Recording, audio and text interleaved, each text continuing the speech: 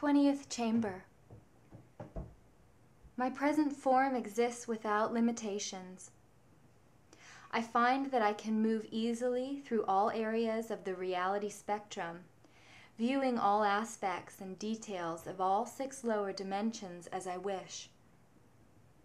My movement seems to be directed by the power of my attention and places me in that locality of the space-time discontinuum.